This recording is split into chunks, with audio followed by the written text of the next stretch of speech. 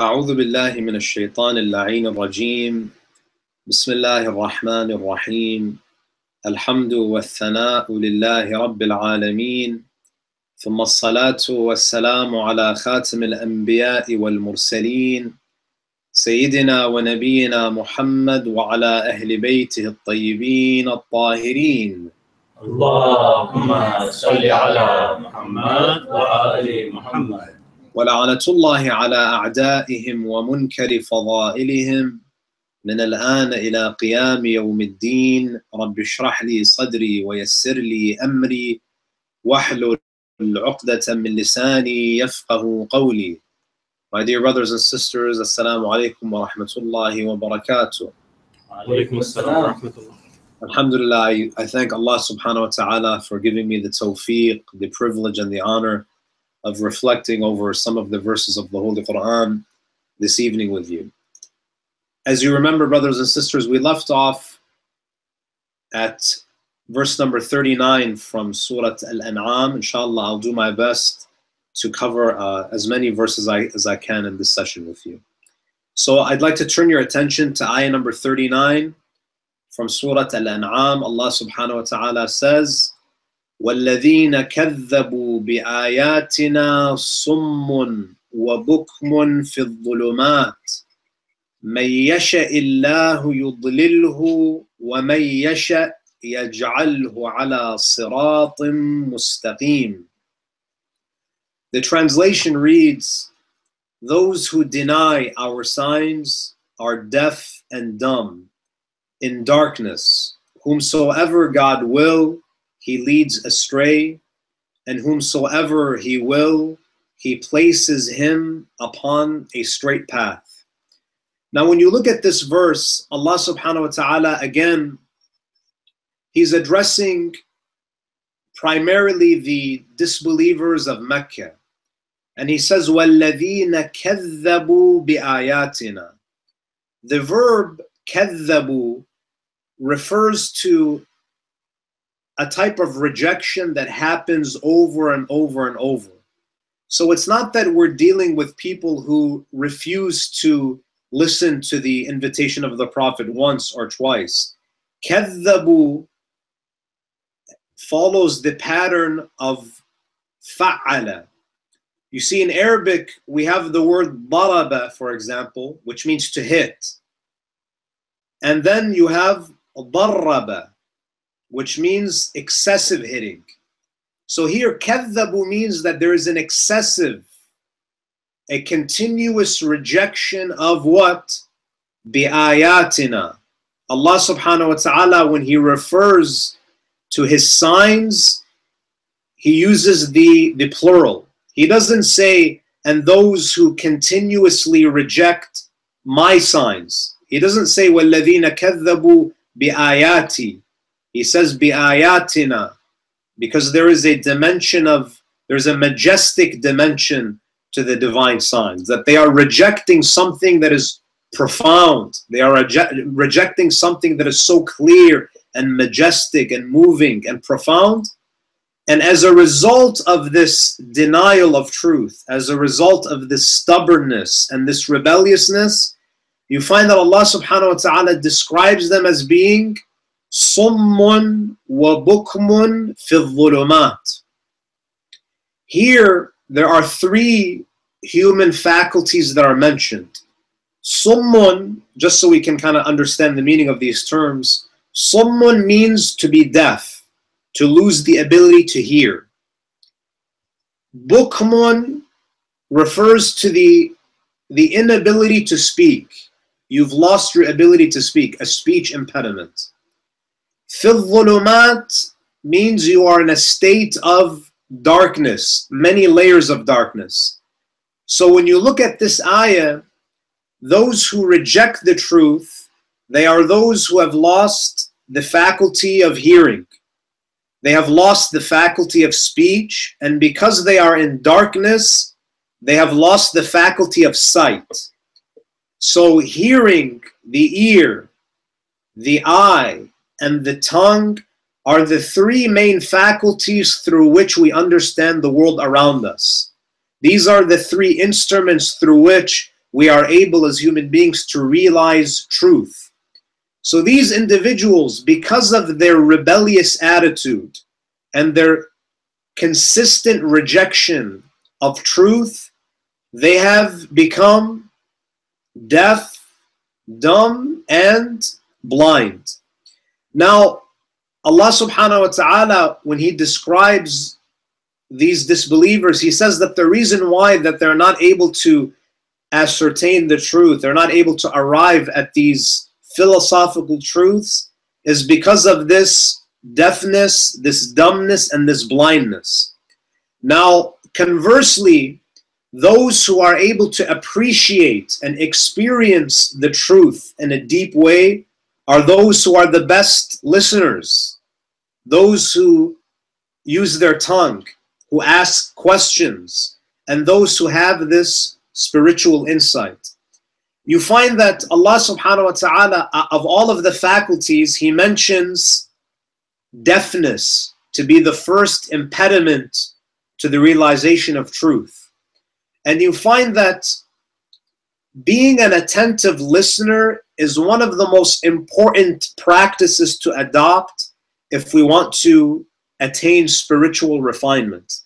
There's a hadith from Amir al-Mu'mineen salawatullahi alayhi where he says, إِذَا لَمْ تَكُنْ عَالِمًا نَاطِقًا فَكُنْ مُسْتَمِعًا وَاعِيًا.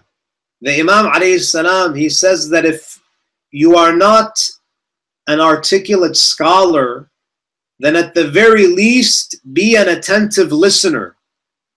There are many of the individuals in Mecca, the reason why they did not submit to the truth is because they weren't even willing to listen. So having this humility to at least listen in an unbiased way, in an objective way, is the first step to spiritual development, being an attentive listener. The reason why so many of the Meccans rejected the truth is because they weren't even willing to lend their ears to the Holy Prophet. So you find that the kuffar are described as those who are spiritually deaf. And we said conversely, though the human beings that are the most enlightened are who? Are those who are the best listeners. And this is why in the Quran, in Surah At-Tawbah, Surah number 9, verse 61, Rasulullah sallallahu alayhi wa alayhi is described as being the best listener. So if those who reject the truth are spiritually deaf, the first ones to submit to the truth are going to be who? Those who have keen and sharp spiritual ears. They have this attentive listening. So if you look at ayah number 61 of Surah At-Tawbah, there were a group of individuals from among the Muslims, some of the Sahaba, who were probably accustomed to an authoritarian style of governance. So they used to become very frustrated with the Holy Prophet's leadership style because Rasulullah was very consultative with his community. So the Quran says, وَمِنْهُمُ الَّذِينَ يُؤْذُونَ النَّبِيَّ. Allah says there are some among them who wish to hurt the Prophet, who wish to insult the Prophet. How did they used to insult Rasulullah? They would say, وَيَقُولُونَ هُوَ أُذُنٌ. They would mock and ridicule the Prophet and make fun of him and say that he is an ear. They would call Rasulullah udhun because he used to listen, because he used to be consultative. So one of the most dangerous spiritual diseases is to be stubborn and not listen, to not have the humility to seriously consider information that is presented to you. وَمِنْهُمُ الَّذِينَ يُؤْذُونَ النَّبِيَّ وَيَقُولُونَ هُوَ أُذُنٌ. So some of the Mufassirin, they say rejection of the truth results in, causes spiritual deafness. Others say no, it's the spiritual deafness itself that makes them reject the truth. So the first thing that's mentioned in this ayah is that those who continuously reject the truth, they are deaf. They have this spiritual deafness. وَبُكْمٌ. Because they are spiritually deaf, you notice that even those who are physically deaf, they're not able to what? They're not able to develop their language skills. So people who are deaf oftentimes are not able to speak. Also, in the spiritual world, someone who's not a good listener is most likely not going to be someone who's going to ask very deep questions. And we can even apply this even to our interactions today. If you've ever taught a class, those who are the best listeners usually are the ones who ask the best questions. They go hand in hand. So Allah subhanahu wa ta'ala says those who do not listen, who have this spiritual deafness, are also dumb, meaning they're not able to use their tongue to allow them to grow spiritually. How do we use our tongue to facilitate spiritual development? By asking questions. When you're an attentive listener, you're automatically going to be an individual who's going to ask good questions, insightful questions. And therefore we have many ahadith about the virtue of asking questions. There is a hadith from Rasulullah sallallahu alaihi wasallam where he says, when someone asks a question, there are 4 groups who are rewarded. Imagine, someone asks a question and there are 4 recipients of reward. The hadith says the one who's asking, because the one who's asking is trying to increase their knowledge, the one who's answering the question, because they are sharing knowledge. So the seeker of knowledge is rewarded, and the one who is answering, the one who is imparting knowledge, is rewarded. How about the other 2? The third is the one who is listening to the dialogue, the spectator. And the fourth is the one who loves the 3. The one who loves this exercise of increasing and seeking knowledge also receives the reward. So the asker, the answerer, the spectator, and the lover of the 3. In fact, there are many ahadith that have reached us because of the barakah of asking questions. Dua Kumail, which we recite on Thursday nights. Dua Kumail came to us because Kumail ibn Ziyad took the initiative and asked Amir al-Mu'mineen a question. When Amir al-Mu'mineen salawatullahi alayhi was the Khalifa, he used to travel throughout the Islamic Empire. On one occasion, he visited the city of Basra. Basra, there was a masjid there. The Imam alayhi salam delivered a sermon in Masjid al-Basra. And the Imam alayhi salam, in this sermon, he made a reference to the dua of Khidr. Khidr is mentioned in the Quran as being the mentor of Musa alayhi salam. So the Imam alayhi salam, very casually mentions the dua of Khidr.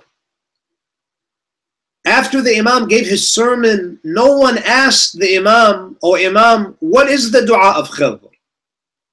Except for Kumail ibn Ziyad. Kumail, late at night, he comes and he knocks on the door of Amir al-Mu'mineen and he asks the Imam, "Ya Amir al-Mu'mineen, in your khutbah, you mentioned dua of Khidr. Can you teach me the dua of Khidr?" The Imam alayhi salam, he sat him down, he went outside with him, and he said to him that, "O Kumail, I want you to memorize this dua, I want you to record it, and I want you to recite it at least one time in your life. If you're not able to recite it one time in your life, then at least once a year. If you're not able to do it once a year, once a month, if you're not able to do once a month, at least recite it once a week." So the Imam alayhi salam, he teaches him this dua, which becomes known as Dua Kumail. Why did Dua Kumail, why did we come across Dua Kumail? Why was it given to us? Because Kumail ibn Ziyad asked a question.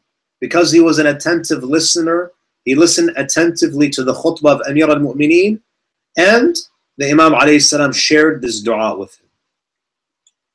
So the ayah says, وَالَّذِينَ كَذَّبُوا بِآيَاتِنَا صُمٌّ وَبُكْمٌ فِي الظُّلُمَاتِ.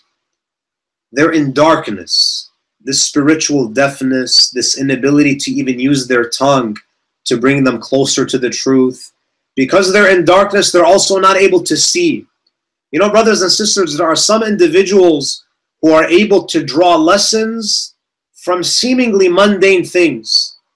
There are individuals who are able to look up at the sky. They're able to look at the sun, the moon, vegetation, trees, rivers, animals, and they're able to draw lessons from everything that they see because the eye of their heart is not blind. They have this spiritual insight.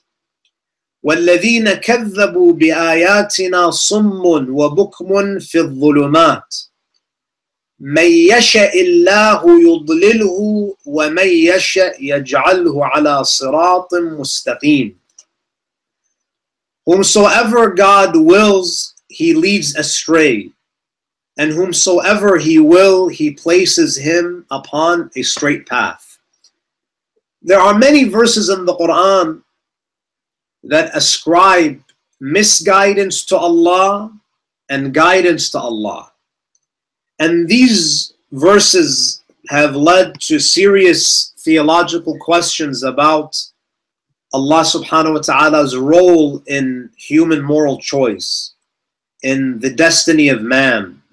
And it's raised a lot of discussion about the meaning of Allah's irada, of Allah's will. You know, brothers and sisters, we have 5 schools of jurisprudence. You know, we have the Ja'fari school of fiqh, we have the Hanafi, the Hanbali, the Shafi'i, and the Maliki. These are jurisprudential schools. These are schools of fiqh. In the Sunni world, there are 2 main schools of theology. There are 2 main theological schools, the Mu'tazilis and the Ash'aris. We don't have time to go into detail about how these theological schools came to form, but very briefly, the Mu'tazilis, they're similar to the Shi'as in that when they come across verses that ascribe misguidance to Allah, where Allah says يُضْلِلْهُ, that Allah leads them astray, they argue that this misguidance is not direct. So they say, so the Mu'tazilis argue that يُضْلِلْهُ is not an act of direct misguidance, but rather a withholding of divine favor. There's a withholding of this divine lutf that we call. So Allah subhanahu wa ta'ala does not cause them to go astray, rather He withholds guidance from them because they're not seeking it. The Ash'aris, unfortunately the majority of the Sunni world are Ash'aris theologically, they hold that guidance or misguidance is in Allah subhanahu wa ta'ala's hands, and Allah, just as He created man, He created the actions of man. So if a person is misguided, it's because Allah willed for them to be misguided. If Allah guides someone, it's an arbitrary process. Allah guides whoever He wishes, and He misguides he who He wishes. You find that many of you may be familiar with Bahlul. Bahlul was one of the students of Imam al-Kadhim and Imam Ja'far al-Sadiq, salawatullahi alayhima. Bahlul was a contemporary of Abu Hanifa.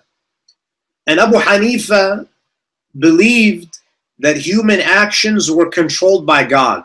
So if Abu Hanifa were to read this ayah, he would use this as a dalil, as a proof that Allah subhanahu wa ta'ala guides and He chooses and He misguides. So if we see someone go astray, it's because Allah willed for him to go astray.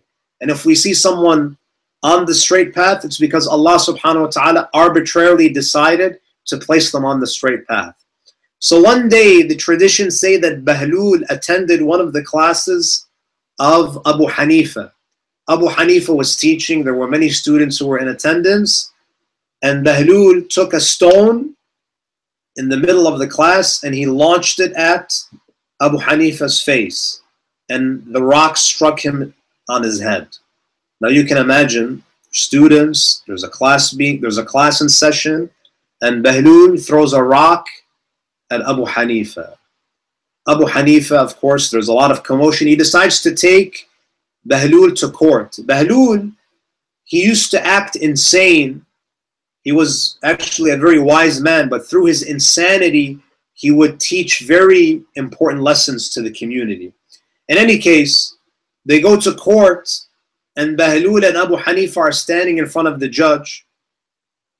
The judge asks Abu Hanifa that, why are you in court? What is the case? Abu Hanifa says that I was conducting my class. Bahlul entered into the classroom, and as I was lecturing, he took a rock, he took a stone, and he threw it at me. The judge turns to Bahlul and says, is this true? Did you essentially assault him while he was conducting his class? Bahlul says, before I answer the question, I'd like to address 3 important points, 3 beliefs that Abu Hanifa teaches. He says the first is, Abu Hanifa is of the belief that shaitan will not suffer in the hellfire, because shaitan is created from fire, and fire cannot incur pain on fire. And he says, but I would like to disprove that today, and by saying that Allah subhanahu wa ta'ala created Abu Hanifa from clay, and I took a piece of clay and I threw it at him, and lo and behold, clay inflicted pain upon clay. And then he says, secondly, Abu Hanifa is of the belief, he's of the opinion that everything that exists can be seen. And that's why he believes that on the Day of Judgment, Allah can be seen. So I ask him that he's claiming to be in pain. I want him to show me his pain. Abu Hanifa was silent.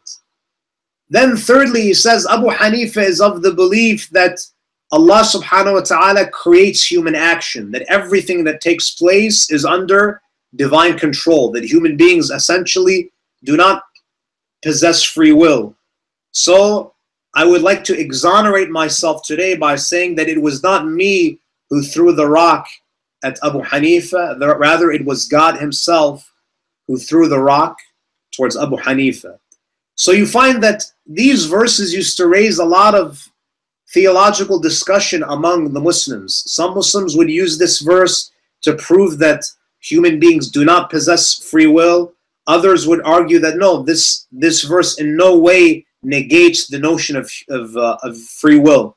If you look at Surah Al-Ankabut, Surah number 29, verse 69, the Mu'tazilis and also the ulama of Ahlul Bayt, they argue that Allah is the guide. He is the one who guides and He is the one who misguides. But there is a system to this guidance and misguidance. Allah says, وَالَّذِينَ جَاهَدُوا فِينَا لَنَهْدِيَنَّهُمْ سُبُلَنَا. Those who struggle in our path, in our way, we guide them to our paths. So if someone puts effort, if someone has a desire to know the truth, the hidayah comes. Divine guidance descends. But if someone doesn't make an effort, if someone is lazy, if someone is not interested in finding the truth, Allah subhanahu wa ta'ala withholds guidance. And consequently, that individual is led astray. So the ulama of Ahlul Bayt, they share the same view as the Mu'tazilis in this regard. And it's interesting that when Allah speaks about guiding, what does He say? وَمَنْ يَشَاء يَجْعَلْهُ عَلَى صِرَاطٍ مُسْتَقِيمٍ. If Allah wills, He places that person on the straight path. It's not that Allah guides them towards the straight path. He actually places the person on the straight path. Allah subhanahu wa ta'ala takes an active role in our guidance. He doesn't only show us the way, He takes us to that path of guidance if we submit to Him and if we surrender to Him. And it's interesting that when Allah speaks about being guided, He always speaks about a straight path. We know that the shortest distance between 2 points is what? A straight line. Allah subhanahu wa ta'ala essentially is telling us that if you submit to me, not only will I guide you, but I will accelerate your path to me. So if you surrender to me, not only will I take you to the destination, which is me, which is your Lord, but I will put you on the straight path, which means the shortest distance between 2 points. I will put you on an accelerated path towards me.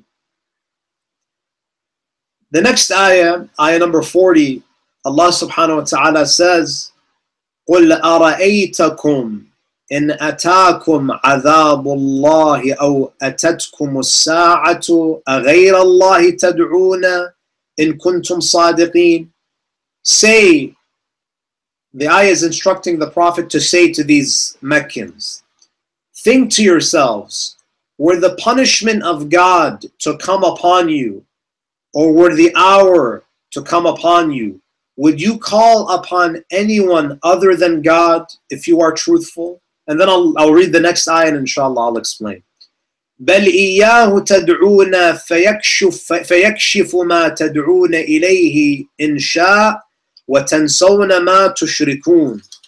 The ayah says, nay, but it is upon him that you would call, and he would remove that which had caused you to call upon him, if it be his will, and you would forget whatever partners you had ascribed to him. Now here in this verse, Allah subhanahu wa ta'ala is making an argument for number one, his existence, and number two, he's making an argument for his oneness. So this ayah, there's an istidlal, an argument made for Allah's existence and for his oneness. Now keep in mind that the primary audience of this verse is who? The Meccans, the pagans, the idol worshippers of Mecca, who actually believe that Allah subhanahu wa ta'ala is the creator. You know, there's a common misconception that the Meccans were atheists. The Meccans were not atheists. If you look at Surah Az-Zumar, verse 38, and even in Surah Luqman, there are many verses to the same effect. Allah subhanahu wa ta'ala says, وَلَئِن سَأَلْتَهُمْ, if you ask them, O Muhammad, مَنْ خَلَقَ السَّمَاوَاتِ وَالْأَرْضِ, who created the heavens and the earth, لَيَقُولُنَّ اللَّهِ, they would surely say Allah. So they believe that Allah subhanahu wa ta'ala is the creator. But they believe that Allah subhanahu wa ta'ala doesn't engage with his creation, that he's not personable, that Allah creates and he steps back. He's not involved in the affairs of his creation. So Allah subhanahu wa ta'ala is essentially saying that when my adhab descends, here adhabullah might refer to the coming of catastrophic worldly destruction, or any type of natural disaster we may encounter, or as-sa'a. So here Allah subhanahu wa ta'ala, he tells us that there are two occasions in the life of the human being where human beings universally turn to a higher power. When there is a natural disaster, where there is an existential crisis, or when the hour comes. Some ulama say that this hour refers to the moment of death. When you feel, when there's a natural disaster, when there's a disaster, when a disaster befalls you, when there's destruction, when there's an existential crisis, when your life is in danger, when death comes to you, you all turn to me. Allah subhanahu wa ta'ala says, you all turn to me with the utmost sincerity. So Allah is asking a rhetorical question. Who do you turn to when my punishment descends and when the hour of death approaches? It's a rhetorical question, and Allah answers the question in ayah number 41. بَلْ إِيَّاهُ تَدْعُونَ, he is the only one that you call upon. فَيَكْشِفُ مَا تَدْعُونَ إِلَيْهِ إِنْ شَاءَ, and he answers your prayers. He removes that which had caused you to call upon him, if he wills. And in that moment, Allah subhanahu wa ta'ala, he says, وَتَنْسَوْنَ مَا تُشْرِكُونَ. At that moment of grave peril, that moment of hopelessness and despair, Allah subhanahu wa ta'ala, He says, all people are sincere in their dua to me. Even the mushrik forgets the partners that he has ascribed. So here Allah subhanahu wa ta'ala, He's telling us that it's in your fitrah that when you experience an existential crisis, when you are experiencing deep despair, Allah says there is no more shirk in you at that moment. You forget everything that you have ascribed. So in ayah number 41, God's saving them offers hope that they will forget whatever partners they had ascribed upon Him and abandon the false deities that they had worshipped alongside Allah subhanahu wa ta'ala. So Allah says, you temporarily forget what you have ascribed to me in those moments of despair. So you find, brothers and sisters, it's interesting. I think maybe I've shared this with you. I remember, Christopher Hitchens, when he was being interviewed.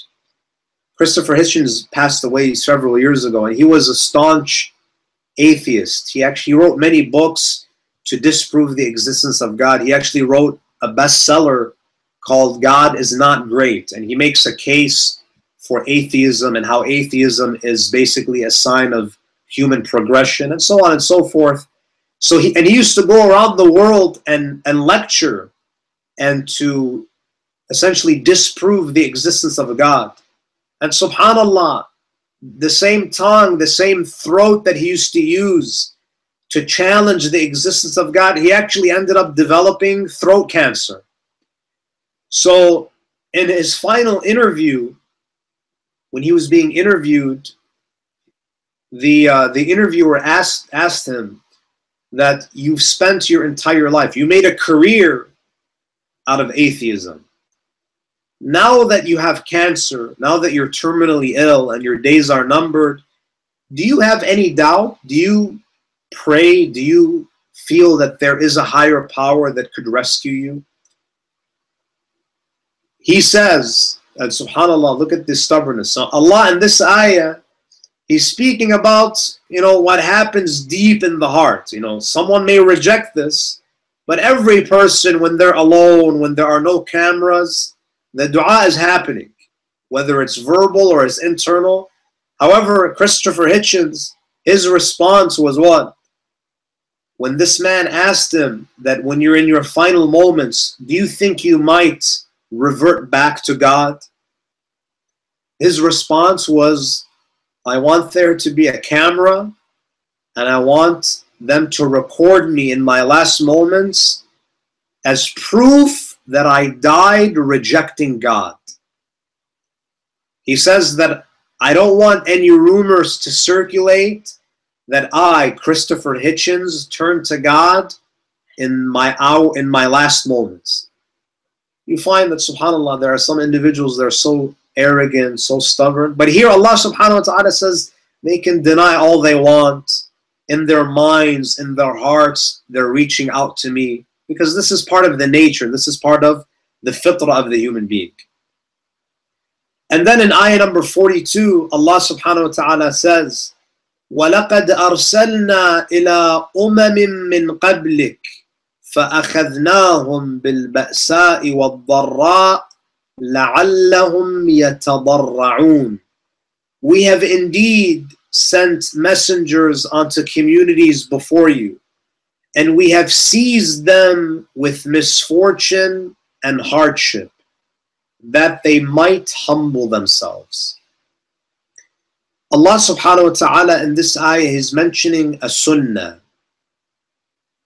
a type of divine law that we see with every community that He sends prophets to. Allah subhanahu wa ta'ala, He says, and this is more clearly mentioned in Surah Al-A'raf, Surah number 7, verse 94. And notice that Allah mentions Ba'sa and Dharra. Now, if you look at the translation, Ba'sa is translated as misfortune, whereas darra is translated as hardship. Now, Allah subhanahu wa ta'ala, in many verses, He mentions ba'sa and darra together. For example, if you go to Surah Al-Baqarah, Surah 2, verse 177, Allah mentions that the patient ones are those who are patient when وَالصَّابِرِينَ فِي الْبَأْسَاءِ وَالضَّرَّاءِ, those who are patient in times of misfortune and hardship. Now, what is the difference between ba'sa and darra? Some of the commentators of the Quran, they say ba'sa refers to loss of wealth, and darra refers to illness or physical suffering. So ba'sa is loss of wealth, loss of resources, whereas darra is loss of health, physical suffering, psychological suffering. So the ayah says, and I point your attention to Surah Al-A'raf, verse 94, because if we put these verses together, we can understand what is the meaning of ba'sa and darra and how it plays in our spiritual development. Allah says, وَمَا أَرْسَلْنَا فِي قَرْيَةٍ مِّن نَبِيٍّ إِلَّا أَخَذْنَا أَهْلَهَا بِالْبَأْسَاءِ وَالضَّرَّاءِ لَعَلَّهُمْ يَضَّرَّعُونَ. Allah says, I have never sent a messenger to a community unless I seized that community with ba'sa and darra. Why does Allah make human beings go through loss of wealth and loss of health, physical suffering? Allah says what? So you can be humble. If you look at the Muslim community during the time of the Holy Prophet, you see they went through what? Ba'sa and darra. They experienced a loss of wealth. Many of you, can any of you think of a time in the Muslim community where there was loss of wealth? The Shi'ab of Abu Talib, Shi'ab of Abi Talib, where the Muslims were economically sanctioned. They had barely anything. Every single religious community has experienced times of poverty, times where they lost wealth, they had limited resources. And darra was also there. The companions, the Muslim community, they were physically assaulted. They went through psychological trauma, psychological pain, physical pain. They had to leave behind their homes. They had to be separated from their spouses and their children. They had to fight in the battlefields and endure physical pain. So whether it's the community of Rasulullah, the community of Musa, of Isa, of Nuh, every community experienced ba'sa and darra. For what purpose? So they can achieve. Allah says, so perhaps you can be humble. Now, it's interesting that if it weren't for loss of wealth and loss of health, most human beings would be arrogant. In fact, there's a hadith that I'd like to share with you. The hadith is from the Holy Prophet ﷺ, where he says, لَوْلَا ثَلَاثَةٌ فِي ابْنِ آدَمْ مَا طَأْطَأَ رَأْسُهُ شَيْءٍ. The Holy Prophet, he says, if it were not for three things, the son of Adam, meaning the human being, would never lower his head in humility. Al-marad, wal-faqr, wal-maut.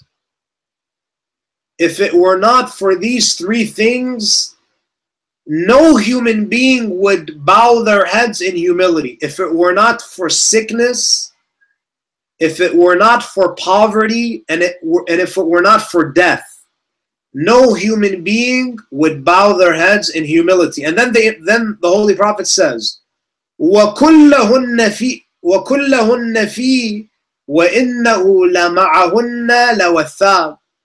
The Holy Prophet says the human being does endure sickness, poverty, and death, and there are many human beings that are still arrogant.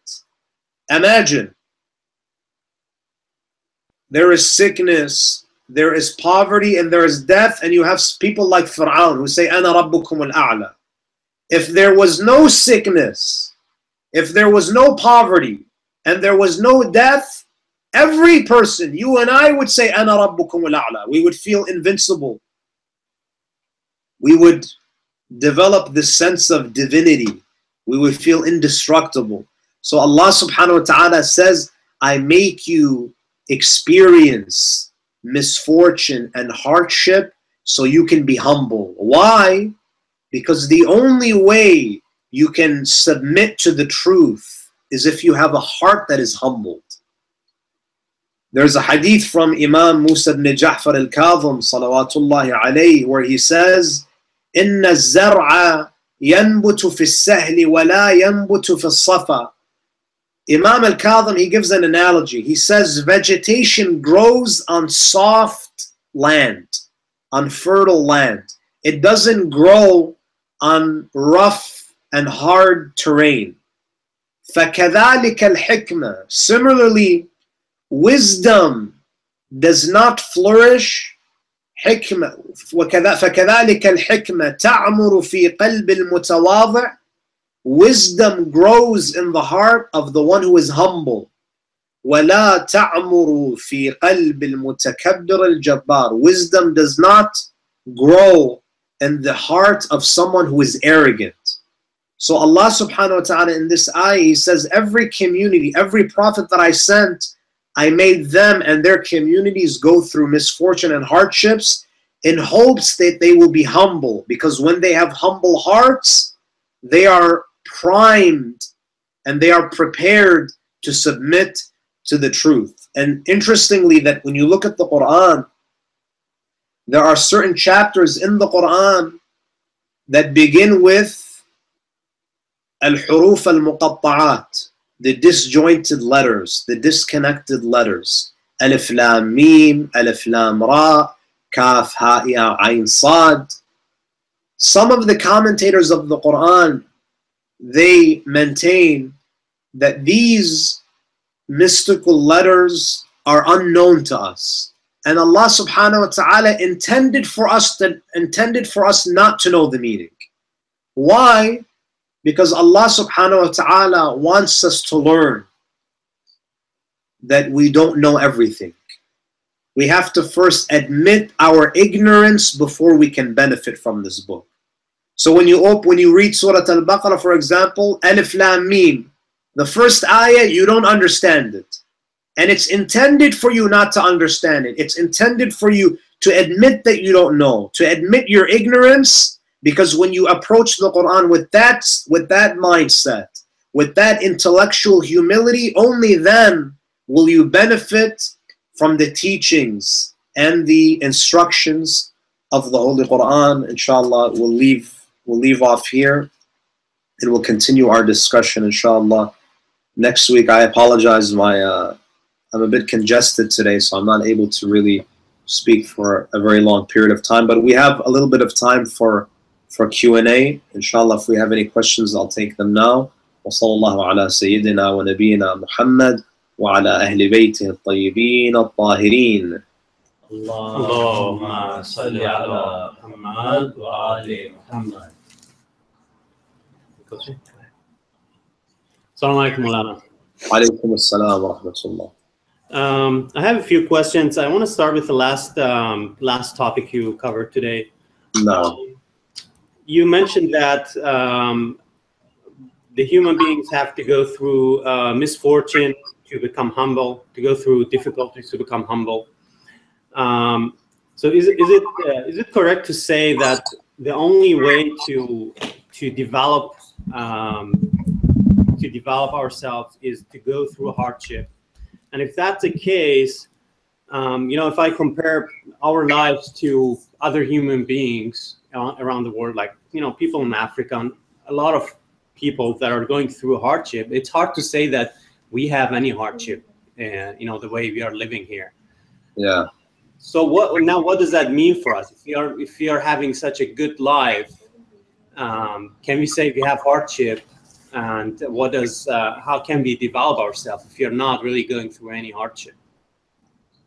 Now, again, when we speak about ba'sa and dharra, now you and I might not have physical hardship. You know, we might not be experiencing hunger. We might not have to worry about putting a roof over our heads like other people around the world. But we also have our own set of hardships. You know, for example, dispelling the misconceptions that people have about Islam, you know, being discriminated against. So there is a type of psychological hardship that we endure. So I wouldn't say that, you know, I would say that we both are experiencing hardship, but it's a different type of hardship. In fact, Allah subhanahu wa ta'ala in the Holy Quran, if you go to Surah Al-A'raf, Surah 7, 168, Allah says, وَبَلَوْنَاهُمْ. Allah uses the word bala. وَبَلَوْنَاهُمْ بِالْحَسَنَاتِ وَالسَّيِّئَاتِ لَعَلَّهُمْ يَرْجِعُونَ. Allah says, I have tried you. I have tried them with hasanat, with the things that are good, with ease, with ni'mah. And I have also tried them with difficulties. Both of them, Allah calls it bala. So don't think that bala only refers to the person who's hungry. Bala, trial, is also for the person who's in a state of ease. Because Allah subhanahu wa ta'ala expects shukr from the one who's receiving blessings, and He expects sabr from the one who's experiencing hardship. And sometimes it's just as difficult to be grateful and to be mindful of Allah's blessings when you're in a state of ease, as it is for someone to be patient during times of trial and tribulation. That's why you find there are more religious people who are poor than affluent people who are religious.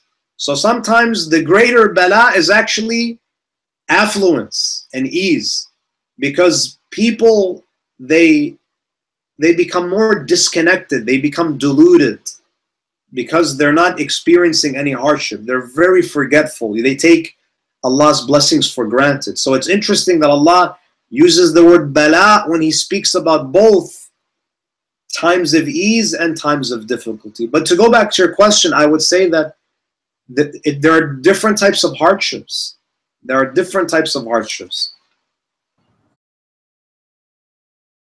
I have a question about the letters that you mentioned at the end, like Alif Lam Mim. No. Are they always so they always appear at the beginning of the surah? Was it always like this? Did the prophets preface a surah with these letters, or would he say them in the middle, and the way we organize the Quran later, we put them at the beginning? Is that something? So, if I understood your question correctly, there are a few surahs in the Quran that begin with those disconnected letters. And those verses are in the right place. They're in the beginning of the surah. The disjointed letters are not found in the middle of a surah. So it's always at the beginning of recitation. It's always at the beginning. Yes. Yeah. So my question was, would the Rasul say them in the beginning and then continue with the other ayahs? Yeah. So for example, with Surah Al-Baqarah, Rasulullah would say Alif Lam Mim. He would definitely not omit it. He would recite it at the beginning. Am I understanding the question correctly?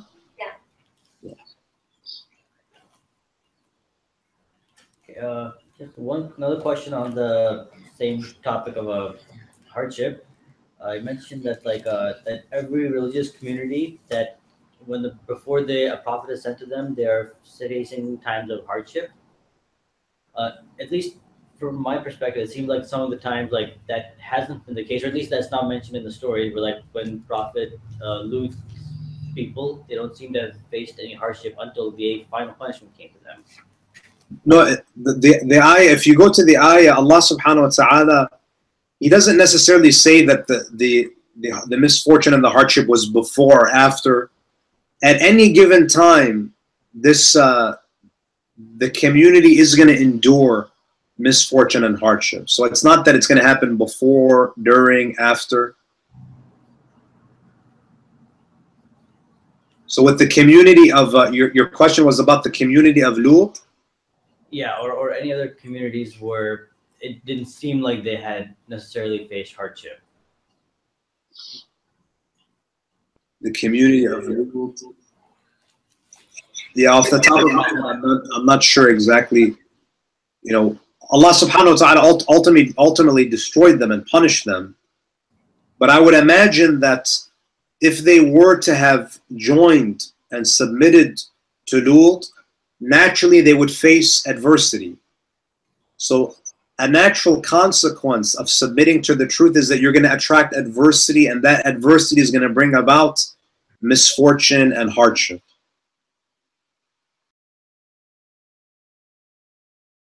I have another question, Maulana.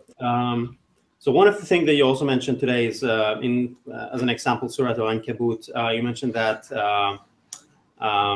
if you seek guidance, Allah subhanahu wa ta'ala will give it to you, and if you don't seek guidance, He will withhold it from you. Yeah. Is that correct to say that Allah subhanahu wa ta'ala will help you in whatever way you choose to go? If it's a positive way, if it's a right direction, He will help you, and if it's a wrong direction, He either will help you or withhold you from not going that path. Is that fair to say? You know, I would say that is an accurate way of looking at it. So if Allah subhanahu wa ta'ala will facilitate whatever direction you choose. So if you choose to move towards Him, He'll facilitate that. If you choose to move away from Him, He'll facilitate that in that He's not going to strip you of your free will and draw you back to Him.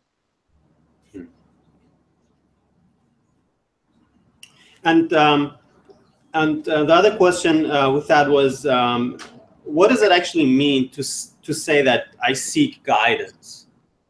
So what does that mean? If I seek guidance, does that mean I have to show in my actions, or is that just asking for help?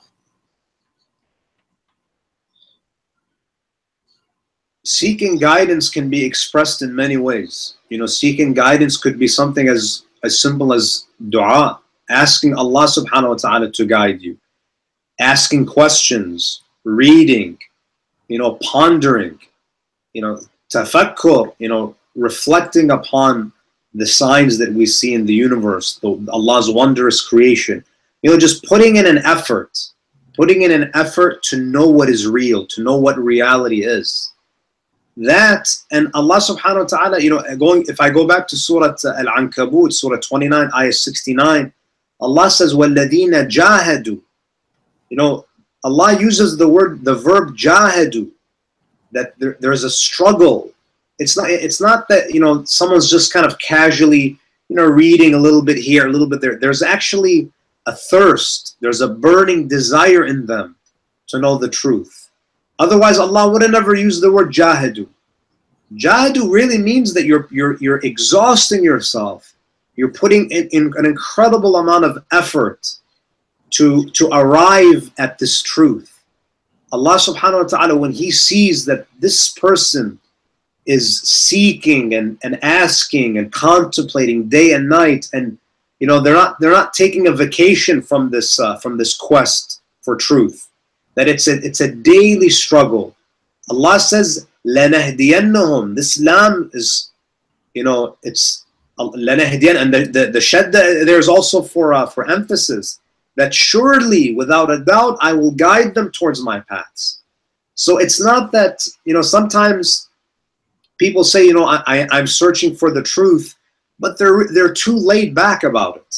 They're not doing it with a sense of urgency that, you know, I only have a limited amount of time on earth. My life has a very limited duration, and they're seeking and investigating with a sense of urgency. No, these are the types of people that Allah surely guides them. So it's really it's shown in a number of ways. You know, supplicating to Him, asking Allah for His guidance, reading, researching, seeking out ulama, dedicating time to research, pondering, contemplation. These are all different ways in which you know, people seek the truth. It's not just saying that I'm seeking the truth. You know, when you're seeking something, when you're thirsty for something, it's reflected in your behavior, in your daily routine, in your mannerism, in your schedule, right?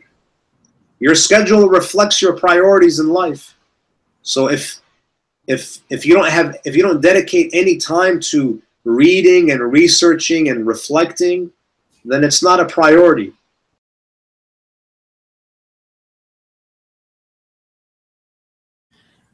So my last question is actually about the first topic you covered today, the Ayah 39. We talked about listening and being a good listener. Mm-hmm. So first question about this, does that mean, does the listening stand for it as a symbolic word? Does that mean taking lessons, like, you know, seeing, reading? Is that part of that listening?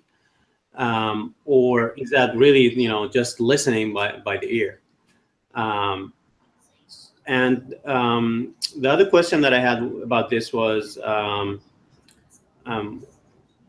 I think that you have already answered that part with your last statement. But what does that actually mean in our times to say that we need to listen? What is the content that we have to listen to? Yeah. And what are the priorities that you think we should have? Now, going to your first question about attentive listening, because Allah subhanahu wa ta'ala in this ayah is essentially telling us, why these individuals are rejecting the truth. It's because there's a spiritual deafness. But again, this is just my understanding that, I would argue that, spiritual deafness is also connected to not using your physical ears, not actually listening attentively to the prophets and the messengers and to the truth when it is brought to you. So if someone is stubborn and not willing to listen objectively with their physical ears, this will consequently result in spiritual deafness. It's like the example that I gave a few sessions ago, when I spoke about the heart. Why is the heart sealed? Why does the heart lose its ability to function? It's because it's when a muscle is not used. The heart is like a spiritual muscle. When it's not used, it loses its function. When we don't use our ears to try to understand the truth, if we're not objective and unbiased, this will ultimately happen. This spiritual deafness will indeed occur. So I would say that this loss of hearing is definitely referring to spiritual deafness, but I think that we shouldn't limit it to that. It's also this unwillingness to even lend your ears and have an open mind.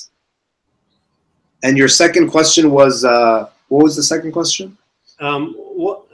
If you look at our time, what does actually listening mean? What do we have to listen to? What are the contents and where are the priorities for us? So what is what's the content that we should be listening to? So basically, how can we apply this verse in our daily lives? Attentive listening. I would have to honestly, I would have to ponder over this to give you a more complete answer. But just off the top of my head, one of the greatest impediments to attentive listening, number one, we have to distinguish between what is worth listening to and what is something that's not worth our time. Not all words, not everything is worth our attention, right? there are a lot of speakers. There's a lot of information out there. I have to first be selective. What is actually worth my time? Who should I actually lend my ears to? So we have to first identify, who is worth listening to. We have to identify who are the true bearers of knowledge. Who are the ones who are qualified to speak? Because you should only attentively listen to someone who's speaking about an area that they understand. Otherwise, you're wasting your time. When you find that, whether it's Quran, whether it's an alim, whatever it may be, removing distractions, removing the distractions.